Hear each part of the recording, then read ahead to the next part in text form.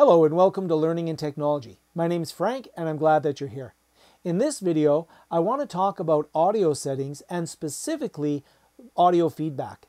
One of the things that can happen in a Zoom call or a Teams meeting is that our voice is too quiet or we get audio feedback. And both of those things we don't want to happen. So a lot of times we will increase the sensitivity of our microphone, which will then pick up our speaker and we'll get, oh, it's a nightmare. And I'll talk about that in this video. If you like this video, go ahead and hit like, and if it's useful to you, I hope you'll consider subscribing for more videos like it. Let's go have a look at audio and feedback, how we can prevent that. So let's start off by looking at some of the problems that can occur with sound. So your computer will have a speaker and it will have a microphone. And the microphone, of course, has input, so it receives audio, and the speaker has output, which sends out audio. That seems pretty straightforward, and I'm sure that makes sense to everybody. And normally, if you're working with your computer, that should all be fine. The problem can occur when, if I turn up my speaker too loud, all of a sudden the audio from the speaker gets captured as input to the microphone. And what ends up happening is we start forming this loop where the microphone makes noise, feeds the speaker, speaker feeds the microphone, and we get this loop, and that can result in a feedback loop for the audio. The other problem is that if I have this and I've got this turned down too low, nobody can hear me through the internet because I'm going to be connected out to my Teams meeting and my coworkers are going to be connected to my Teams or my Zoom meeting. And if I turn down the volume low so that it doesn't pick up the volume here, then they can't hear me. And if I turn my speaker down too low, I can't hear them. So what we have to do is create a balance between our input audio, which is our microphone, and our output sound, which is our speaker. And that balance should be such that the output does not get picked up by the input and that we don't get that sound loop. And that's not that hard to do. There are a couple of options that I have available to me in order to make sure that happens. Now, the first thing I can do is go into the sound settings on my operating system, and underneath the sound settings, I can adjust the input and the output volumes. I'll show you how to do that. The other way that I can solve that problem is to avoid the built-in system which goes in through the air of my office and say I'm going to eliminate that, and I'll show you this. If we just clear this up a little bit. The other way that I can do this is instead of having the built-in microphone and the built-in speaker being used, I could replace either or both of these. So for example, I could go in and I could purchase an external microphone. And by having that external microphone of some sort, now in my case I have something called a Blue Yeti, but there's many different ones and I'll show you some options there. These microphones are designed to be more sensitive and more effective in not picking up the audio from ambient sound. The other thing that I can do is I could purchase an external speaker, which is most often seen in the form of a headset. So I could have headphones on because of course that audio is not going to leak out and get picked up by a microphone, because what's going to happen is it's going to be over my ear. So I'll be able to hear it quite well, but it won't pick up, it won't send out the audio to this microphone. So we're trying to avoid the loop by eliminating the communication between the input and the output of speaker out and audio in, because that's what causes the problems. Let's have a look at first how I can go into my system settings in order to see what those levels are. And then I'll show you a couple of options, both inexpensive and actually, to be quite honest, fairly expensive for dealing with audio. And it really depends what you're doing. If you're in meetings all day long, then you may want to go for something a little more expensive. And then there's also something to be said about aesthetics. If you're going to be in front of the camera all day, I personally do not like wearing a headset all day with a microphone on there, just because I think that looks a little bit bulky when you're talking to people. And I'll talk about that in a moment too. So in order to work with my sound settings, if I go to my search here and I type in sound, you'll notice that I can go into my system settings And when I go into my system settings, this will give me all of my output speaker devices and all of my input microphone devices. Notice here as I'm speaking, you can see this little line going along. Test, test. And you can see that it's not going all the way to the end. If I go in to manage my sound devices here, I'm using a Yeti. I'm not using in this case here as a speaker. I'm not using my Yeti microphone as a speaker. That's a weird thing with the Yeti. But down here, I'm using it as an input device. So if I go into my Yeti microphone as an input device, you can see that I can enable it or disable it. I've got a microphone that comes in through some software. I've got a camera interface. The key here is to make sure that whatever device I'm choosing in Microsoft Teams matches, or Zoom, matches the tool that I'm using. So I'm using something called the Yeti stereo microphone. So when I go into a meeting, I want to use the Yeti stereo microphone. And if I go back, you can see here, I've got this bar, but it's not peaking out. So it's not as if it's so sensitive that it's going to pick up any ambient sound around me. So hopefully that means you're not hearing a ton of echo while I'm speaking, and you're not hearing a lot of background noise when I'm speaking, but you can hear me clearly and distinctly.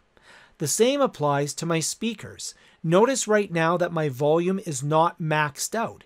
If my volume was maxed out, and if my microphone was set to be super sensitive, then the output from the speaker would be input for the microphone, and that's where I would get that I would not just get an echo, I would get feedback, and that would be problematic. So you want to make sure that your microphone is working, and you want to make sure that your speakers can be heard, but you want to balance these out so that one doesn't interfere with the other. We can also go into, when we go into sound settings, you can fix sound problems and set up a microphone. If I go into setting up a microphone here, this will go in and give me information on how to go into system sound. So you can go into your settings, your system and sound, choose your input device, and you can test a microphone by going in here and also going into sound. So this just directs you to here, okay? And that's help from the web. If I go into sound control panel, you'll see that I can also go into my playback device. Those are my speakers. So you can see that in my case, I actually am using my speakers from my computer. So I actually have high definition audio on my laptop. And for recording, you can see that my microphone, if I scroll down here, my active microphone with the check is my Yeti microphone. So I can go into my sounds, I can, change my sounds, and I can, reduce the volume of other sounds. I can mute other sounds. This is when it detects communication. So this is another great way of going in and adjusting some of the sounds when I receive things like telephone calls in order to create clear, less echoey sound. So this is a trick here to go into communications, and I like reducing the background sounds by quite a bit. You can also mute other sounds and such, but I'll go ahead and say okay here. Now you can also go into your control panel, and underneath the control panel, you'll notice that there's hardware and sound. Underneath the sound options here, you can adjust the system volume on any of your devices. So here's my speakers, so I can adjust the headphones and the output here. And if I go into changing my system sounds, that just changes, that goes back to this panel here. And if I go in and manage my audio devices, here's where I can go in and get to my playback and recording as well. So the key here again is you want to make sure that there's a balance between the two. But that's not always going to be possible. There are times when it might be difficult to get that balance. You might wind up with not being able to hear very well, or you might wind up with a situation where you're not being heard very well. There are some options that I do recommend if that's the case for you. Working with the internal system audio, in many cases it's fine and your system will adjust itself accordingly. Sometimes it's a little bit finicky, to be quite honest.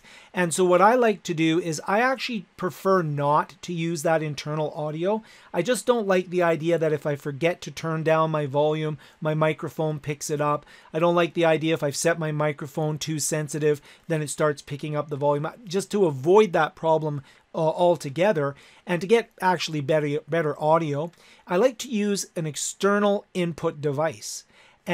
or an external output device. So one of the simplest things you can do is just get a set of headphones. If you have a set of headphones and plug that into your system, and that might be a USB jack, or that might be in an actual, there's audio ports on a lot of computers. Most of them nowadays, of course, will have a USB, so you have a USB connector there. And if not, you can buy very inexpensively, you can buy an audio to USB, or you could buy a USB to audio, depending on the style of headphones you have.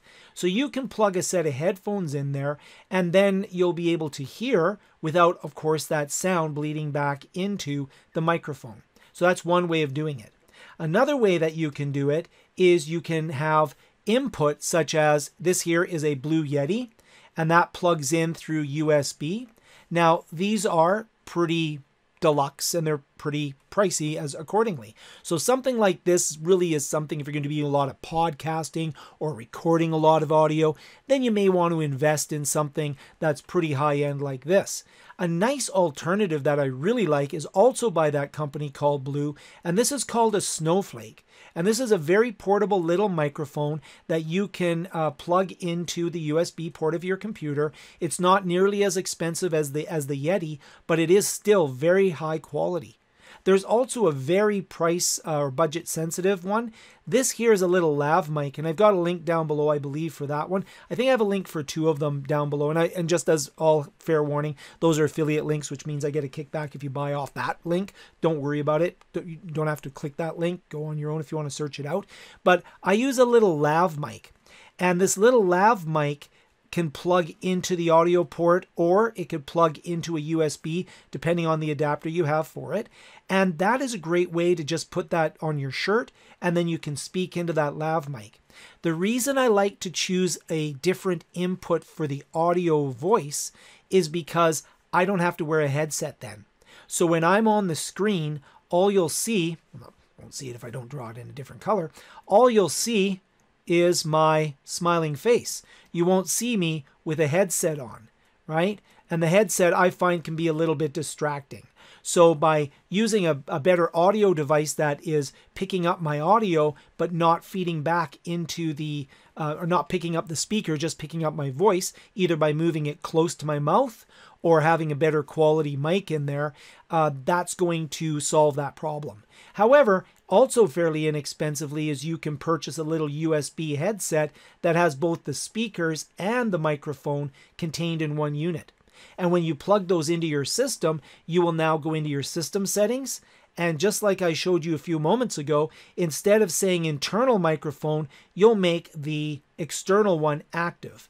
And most of these are plug and play. They're quite good. You just plug them in. Sometimes you have to make sure that you do go into the sound settings and basically disable your internal equipment and make sure that the external one is the one that's being used, whether you go for the headphone microphone, or just microphone route. I hope this was helpful, and if you have any questions, just ask below in the comments. But getting good quality sound in meetings and teaching is an important thing. And my highest recommendation would probably be to go something like the little Snowflake here for input, and then just use your speakers for output, or go for a headset that gives you both in one. This one here is good, a little bit inexpensive, and it's nice if you're going to have that where you're going to videotape yourself or something, and this one might be a little cost prohibitive. Well, now that you know about audio feedback, how it works and how to prevent it, I'm looking forward to having Zoom calls that have no more audio feedback in them, because you'll share this video with everybody who's causing that problem, and we will eliminate it from the planet Earth. Well, maybe that's a bit optimistic, but do feel free to share the video, subscribe, like, and all those good things. I have some more tips and tricks here that you can use in order to improve your Teams meetings and your Zoom calls. And if you did find it useful, hit like and comment down below. I'm happy to make more videos to help you out. Thank you so much for watching. I really appreciate it.